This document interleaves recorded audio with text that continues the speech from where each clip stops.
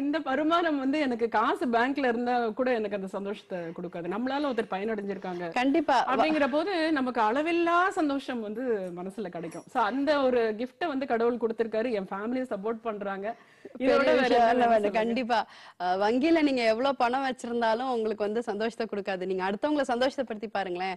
கோடி ரூபாய் உங்க கையில இருக்கிற ஒரு சந்தோஷம் கொடுக்குன்றது வந்து ரொம்பவே உண்மையான ஒரு வார்த்தை நீங்க சொன்னது. அந்த மாதிரி நீங்க டிப்ரெஷன் குழந்தைங்களுக்கு எல்லாம் டிப்ரெஷன் வருமா? கண்டிப்பா வரும். ஏன்னா அவங்களுக்கு வந்து கெடுக்கிறது பேரண்ட்ஸ் தான். திருப்பி வந்து சொல்லணும் அப்படின்னு கேட்கறதுல வாங்கி கொடுக்கும்போது ஒரு சமயம் கிடைக்காத போது என்ன ஆகுதுன்னா அவங்களுக்கு வந்து நம்ம ஒரு ஏக்கம் வருது. நோன்னு சொல்றதுக்கு என்னைக்கு பேரண்ட் வந்து கத்துக்கிறாங்களோ அன்னைக்குதான் வந்து குழந்தை நல்ல விதமா வளருங்கிறது என்னோட இது.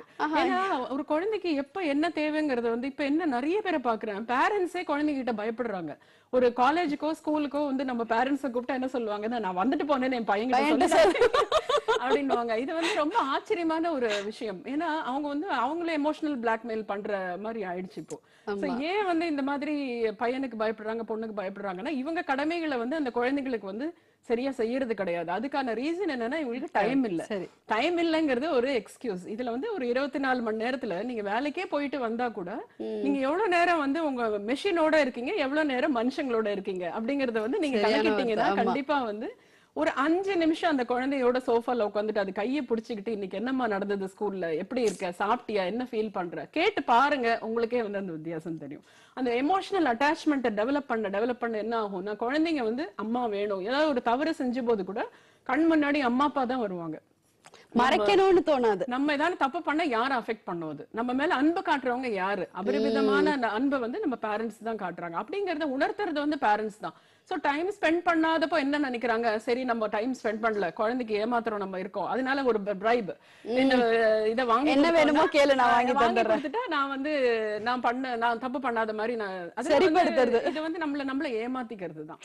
சோ நம்ம எவ்வளவு சம்பாதிச்சாலும் என்ன பண்ணாலும் நம்ம குழந்தைகளை நம்மளே வளர்த்து அதுங்களுக்கு நம்மளே சமைக்கும் போது நல்ல எண்ணங்களோட நம்ம சமைக்கும் போது அந்த சாப்பாட்டுல கண்டிப்பா அந்த குழந்தைங்களுக்கு அந்த நல்ல ஆரோக்கியம் போய் கண்டிப்பா வரும்.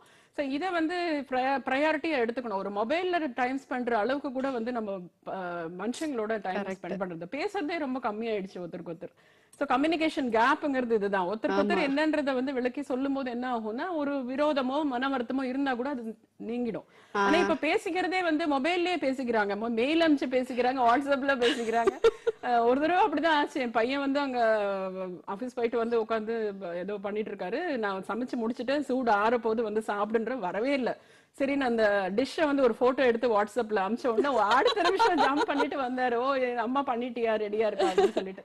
சோ அந்த அளவுக்கு டெக்னாலஜி வந்து இப்ப ரீச் ஆகுது. சோ அந்த டெக்னாலஜியை வந்து நல்ல விதமா பயன்படுத்தணும். ஈவன் பேரண்ட்ஸ் வந்து நல்ல விஷயங்கள் அதன் மூலமா பசங்களுக்கு நம்ம பெற்றோர்கள் வந்து சொல்றத பொறுத்துதான் இருக்கு இல்லையா? நம்ம நடந்துக்கிறது இல்ல. ஃபர்ஸ்ட் ஆஃப் ஆல் வீட்டுல வந்து நீங்க சொல்றீங்க விமன் எம்பவர்மெண்ட் பத்தி பேசும்போது வீட்ல இருந்தே வந்து பெண்களுக்கு மதிப்பு கொடுக்கணும். சோ ஒரு ஹஸ்பண்ட் வந்து வைஃபுக்கு வந்து ஒரு மரியாதை கொடுத்து, மரியாதைன்னா வாங்க போங்கன்னு சொல்லணும்னு அவசியம் இல்ல, அவங்க பண்ற அப்ரிஷியேட் பண்ண கத்துக்கணும் ஃபர்ஸ்ட். சோ அப்ரிஷியேட் பண்ணும்போது என்ன ஆகும்னா பையனோ கூட சில்ட்ரன் வந்து அது கத்துப்பாங்க. ஓ அம்மானா நம்ம வந்து அப்ரிஷியேட் பண்ணணும், ஒரு லேடினா அவங்களுக்கும் வந்து ஸ்கில்ஸ் இருக்கு, முக்கியத்துவம் இருக்கணும்.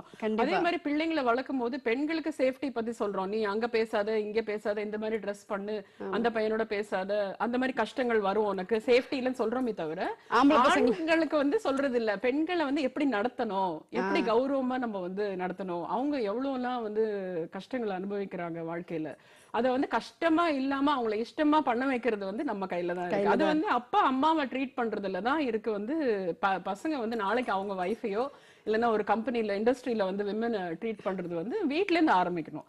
அதே மாதிரி பேரண்ட்ஸ் எப்படி ட்ரீட் பண்றாங்கறத பார்த்துதான் அவங்க குழந்தைங்க அவங்க அப்பா அம்மாவை கண்டிப்பா பண்ணுவாங்க. சோ எல்லாமே என்னன்னா வாழ்க்கை வெரி வெரி சிம்பிள். நம்மள எப்படி மத்தவங்க ட்ரீட் பண்ணணும்னு நினைக்கிறோமோ அதே மாதிரி நம்ம மத்தவங்களை ட்ரீட் பண்ணோம்னா வாழ்க்கையில வந்து சந்தோஷங்கிறது அளவில்லாம இருக்கும். ரொம்பவே அற்புதமான ஒரு வார்த்தை நீங்க சொன்னது. வந்து முதல்ல நீ எப்படி இருக்க, அப்பதான் உன்கிட்ட எப்படி இருக்கிறவங்க வந்து அதே மாதிரி இருப்பாங்க. இந்த நிகழ்ச்சி பாக்குற எல்லா பெற்றோருக்குமே வந்து இந்த ஒரு நிகழ்ச்சி ஒரு சமர்ப்பணம்னே சொல்லலாம். ஏன்னா நீங்க வந்து உங்க குழந்தைய வளர்க்கும் போது வந்துட்டு நல்லதே சொல்லி கொடுத்து வளங்க. இப்பதானே குழந்தை தானே, அப்புறமா பின்னாடி பாத்துக்கலாம்னா குழந்தை நீ முதல் கால் நம்ம எப்படி வைக்கிறோமோ அடுத்த கால் அடுத்த மாதிரி தான் வைப்போம் அப்படின்றது. சோ இப்போ நீங்க வந்து சொன்னீங்கல்ல, நீங்க எல்லாமே குழந்தைக்கு நீங்க பண்ணாதான் உங்களோட பாசம் போய் சேரும்னு.